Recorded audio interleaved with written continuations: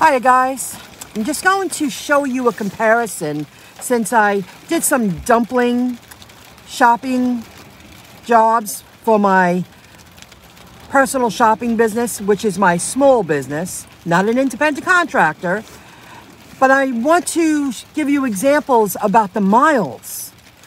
Let me show you.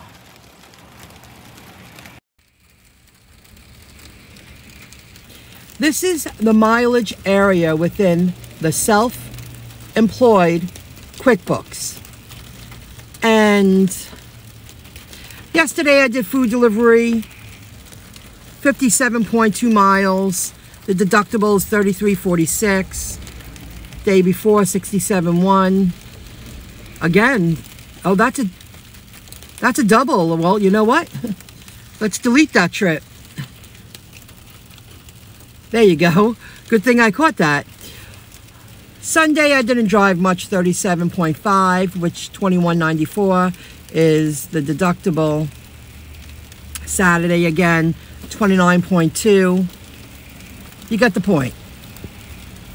Now, look at this. The last time I provided a personal shopping service, I drove to the store, which was $2.31 miles. Came out to $1.35, and from the store to the drop-off was $9.66, and the deductible is $5.65. All right. And then the first time I used it, oh yeah, 1.64 miles came out to 96 cents, and 5.38 miles, and the deductible is $3.15. Do you see how I'm going to drive a lot less? I mean, in those examples, it was local. However, I set my business up 12 miles or under from my home. You know, I'm willing to drive up to 12 miles right now to the pickup. And that's why I set up the zip codes the right way, because I want to lower the miles that I'm driving, but I'm still providing a service that people want, and this is very new. This is in the infant stages in this area. There's only a very small percentage of dumpling personal shoppers in my area. I'm one of the first. And I'm going to use a lot less gas. I'm going to drive a lot less miles, and I'm going to earn more money. A good amount. I'm going to earn more money. So this is why I'm really working on promoting my dumpling shopping business. I got another lead, but now the transition is happening. I thought that would be very interesting to show you, and now since I'm used to it and I trained myself to use QuickBooks properly, I want to show you this. In the Stride's a great app. It's a great free app, but I have to remember I haven't used it in the past few days. I was driving a lot. We're only in March. January, February, March. My deductible already is $1,809 because I drove a lot of miles. And let's see here. Let me go back a little bit. Let me go to a high one. 60. I drove 104.22 miles for that $60.97 off. You see how that works? I won't be doing that anymore. I'm not going to miss driving 100 miles a day to earn income. That's a lot of write-off. You know, good thing for tips and decent money. I don't want to do that anymore. I would rather be in the stores providing a service, driving to the pickup, than driving to the drop-off.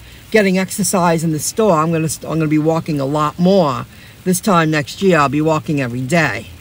You know, sitting down all the time is tough too.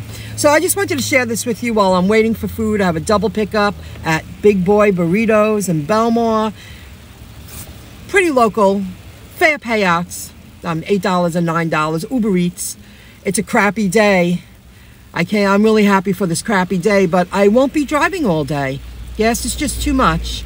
But today is a shoo-in to earn money on days like today. This is when you earn decent pay. It's sleeting, it's raining, the roads are still, they're generally safe, they're just wet. If I work these food deliveries, I'm changing my hours because gas has gone up so high. And again, it already went up another 5 cents. I'm like, oh my God, that's more than yesterday. It seems like in my area, it's going up 5 to 10 cents a day. That's huge. Who knows how long that's going to go on for? You know what I mean?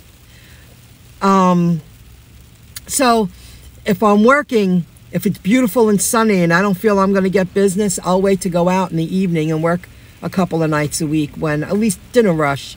You go out like 5:30, 6 o'clock, you know you're going to get some orders. And locally, from my experience in my market.